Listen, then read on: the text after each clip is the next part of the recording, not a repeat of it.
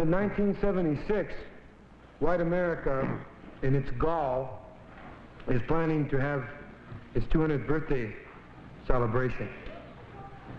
And I can tell you the unhappiness of the American Indian, if it's manifested in 1976, we will make sure that the white man has an unhappy birthday. Oh.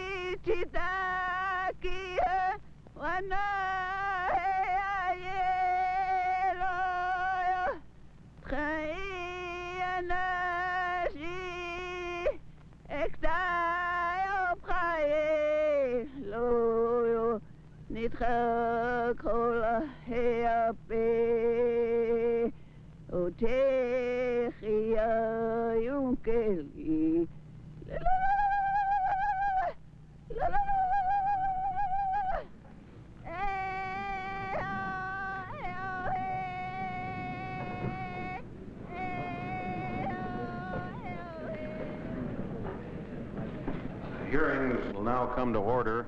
We're not here today to try to rehash what happened during the Wounded Knee occupation. Anybody who doesn't know what happened then had to be a hermit living in a cave.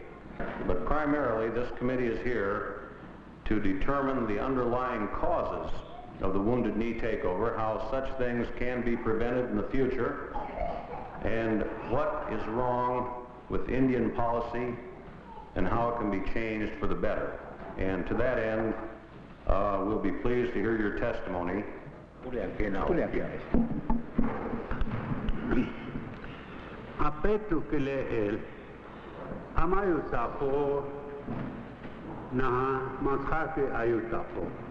I want everyone to look at me this day, and also the Mother Earth. This land is mine. 1868 He said, I want the full power to exercise my rights, which has been set down according to the Treaty of 1868.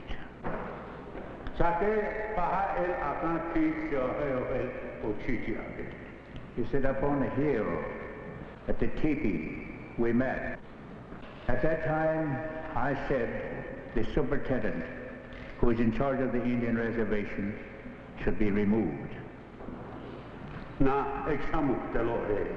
You promised me at that time that you will remove him. As I come into this hall, I saw him standing at the door. Let me straighten one thing out. On that day on the hill, I promised I would try to remove him. And I promised that I would try it, although I didn't know if I could do it. If you remember, that's exactly what I said to you that day.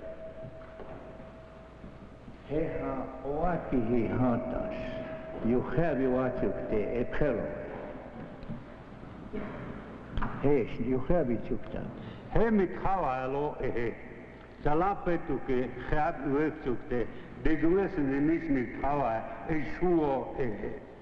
I remember the exact words you said to me at the time. You said you have power to remove the superintendent. I should have the power. And I want to tell Frank, that I tried to remove the superintendent and I could not get it done.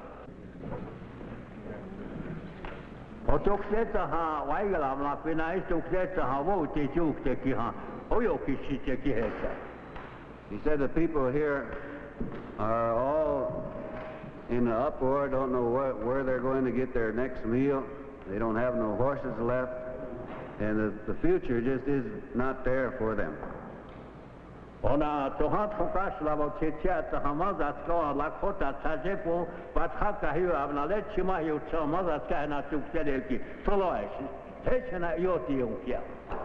He said he knows that there's a lot of money that comes into this reservation in the name of the people, but nobody knows where that money goes, and our people are still poorer than ever. And that he's been eating so much rice that now his eyes are starting to slant.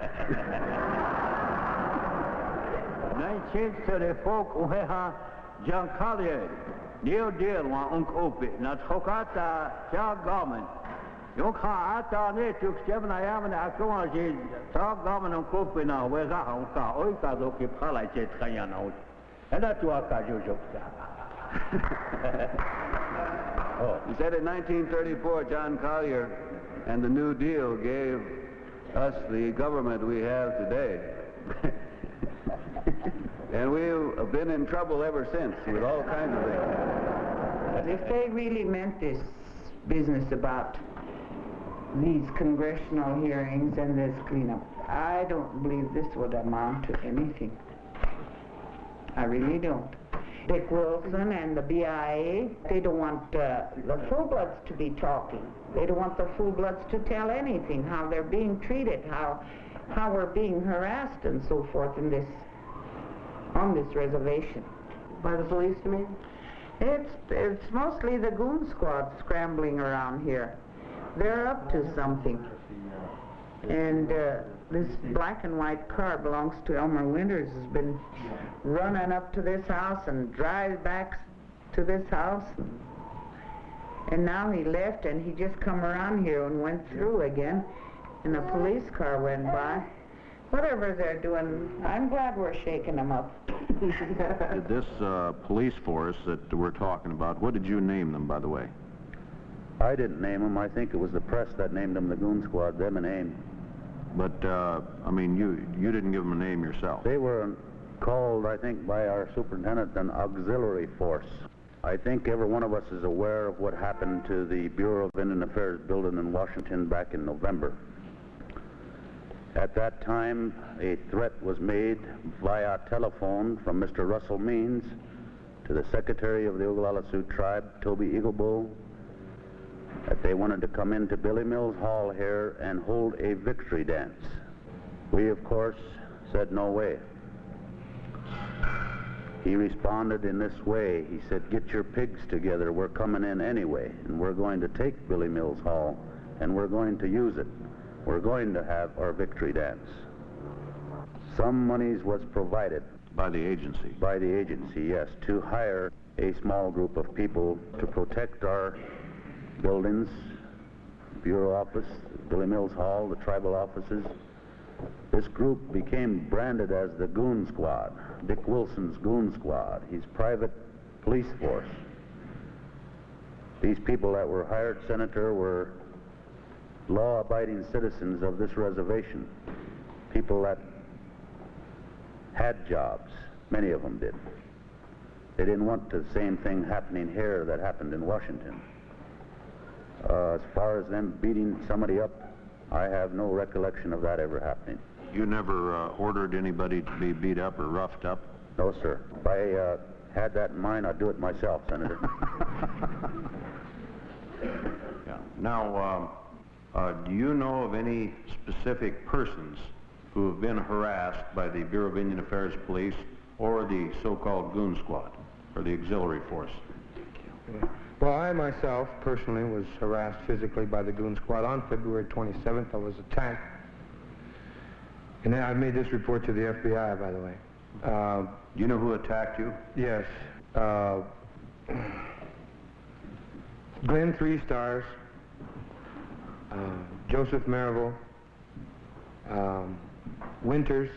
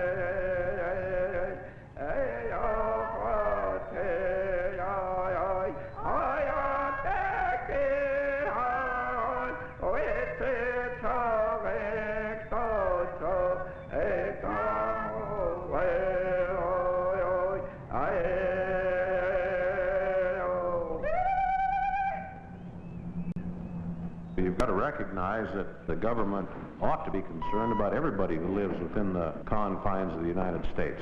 That concern has hurt us real badly in the last 100 years or so. It's cost us, let's see, some 124 million acres of land and about 30 years off our useful life.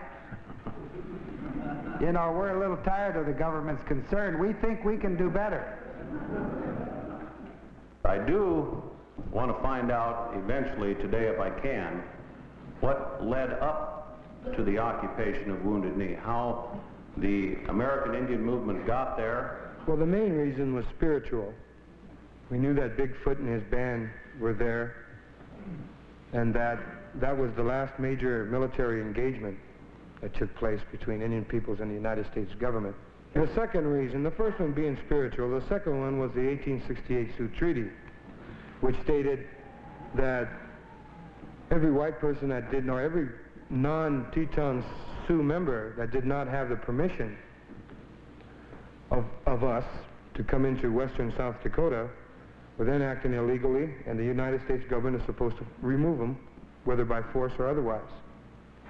And they have been failing to do this for 105 years, so we felt that beginning at Wounded Knee, we would start to physically evict every trespasser in western South Dakota. Do you think that it's realistic that the terms of the 68 Treaty be entirely lived up to now, or do you think that... You know, everything I say and do has been said and done before me, and I'm only a mockingbird. I have nothing original to offer the elders. In fact, they have everything to offer me. And it is their feeling that those federal lands in the Black Hills can be returned to us, and the rest of the lands in western South Dakota that are not now in existing reservations could be leased out. Believe me, there would be no need for the Bureau of Indian Affairs. In realistic terms, I would guess that what you'd do is start the Indian Wars all over again. If you tried, for example, to tell somebody who bought land from somebody else... Personally, I see nothing wrong with making refugees out of the trespassers. In our system, and according to the treaty written by your government, state that it is ours. So the responsibility is upon the federal government and the state government to make sure those white people who own land in western South Dakota aren't gypped like we've been gypped. I'm curious to know what kind of a society then would you establish in that nation? One, the individual would have rights, and the 25,000 years experience that we've had in a perfect form of government, spiritually based, would be reinstituted. It's an inherent, or it was an inherent practice among the Indian people, that when a minority disagreed with the majority, that minority moved away. Those that do not choose to be Indians then will have to find another way and another alternative. I would be more than happy to let the Iescas and those that want to go with the BIA, they can have Pine Ridge Village and White Clay. We'll keep it here. Your desire would be to return to the old ways. The philosophy, I realize, well, I know you don't have to tell me the buffalo's gone. No, the philosophy, I don't mean that, no. Right, the philosophy, and adapt it to these days and these times, and it can be done. And why it hasn't been done before is because of the Bureau of Indian Affairs and the Indian Reorganization Act, which prevents this type of self-determination. It came out. I know it's not your fault. You're just doing following orders, but I'm going to demand that film be taken and destroyed because it's unfair to these people out here. The Bureau of Indian Affairs police were out the side door taking pictures of everybody who came into the hall. And I have requested and I've received the cameras and the film that they were using. And I'm going to personally destroy the negatives and the film itself. And if I ever hear of another practice like this going, of a police state atmosphere being established on this or any other Indian reservation while I'm in the Congress and while I have the power to do anything about it, that I intend to exercise the full power that I have and that of the United States Congress and put a stop to it. because this is the United States of America. This is not Hitler's Germany or Papadopoulos' Greece or anything else. This is still the United States of America. Orders. Orders from higher up. They just issued cameras and said start taking pictures. Who was it that gave you the orders? Dell Eastman, the special officer here. He's the head of the whole law enforcement. But we're just following orders. The television screens, of course, are for the protection of the prisoners that we have in jail, and also so the operator sitting up here can view what is happening back into the jail portion. We've had some attempted suicides, and as you know, our suicide rate on the reservation is quite high, you know, in comparison at our national level.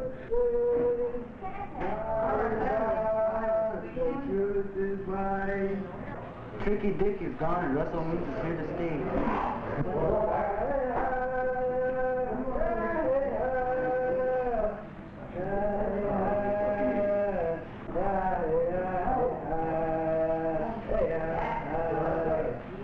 Custer died for his sin.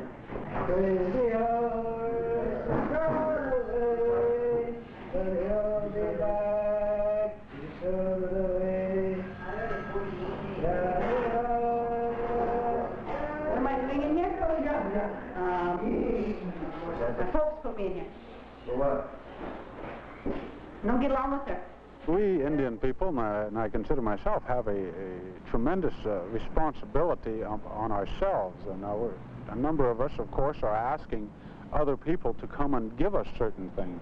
But I also see a tremendous need for input from us and into the blending of our culture, you know, into your so-called culture. I have no argument with the people who went into Wounded Knee.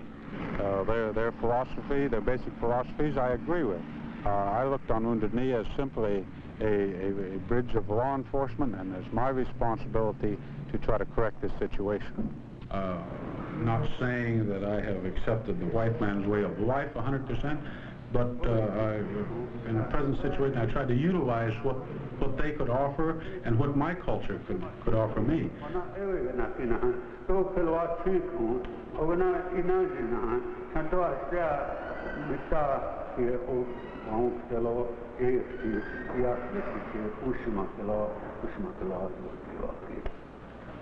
Ramon is a lawyer.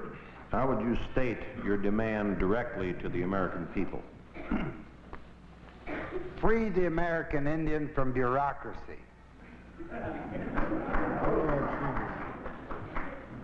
Is that the extent of how you would do it? Well, I might add, honor our treaties also.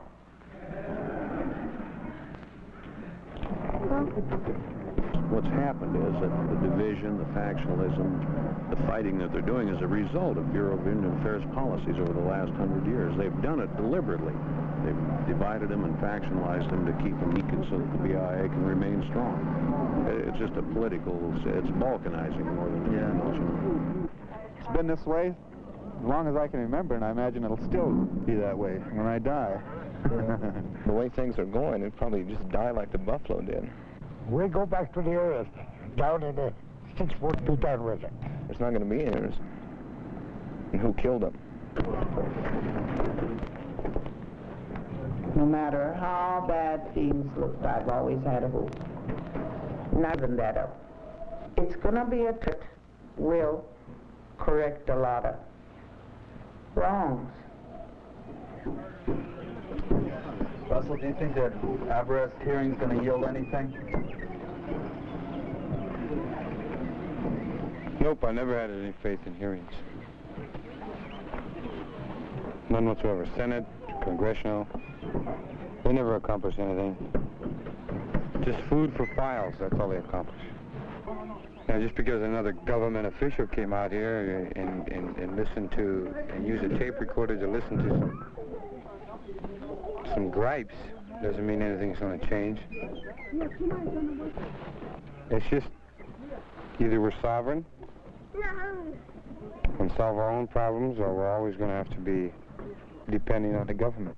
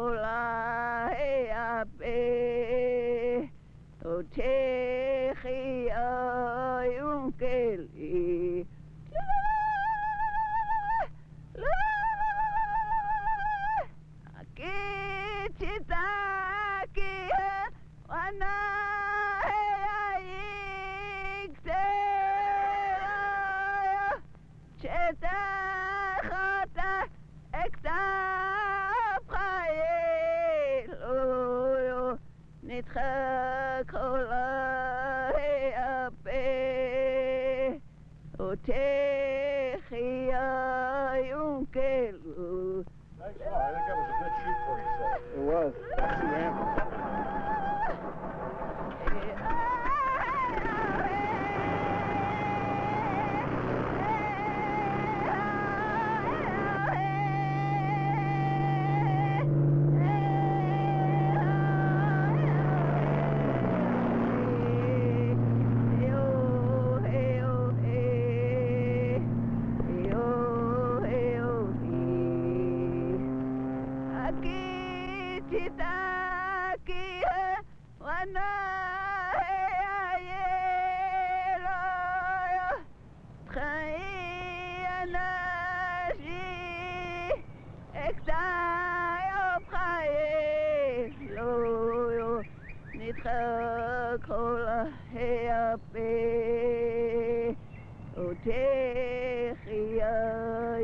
It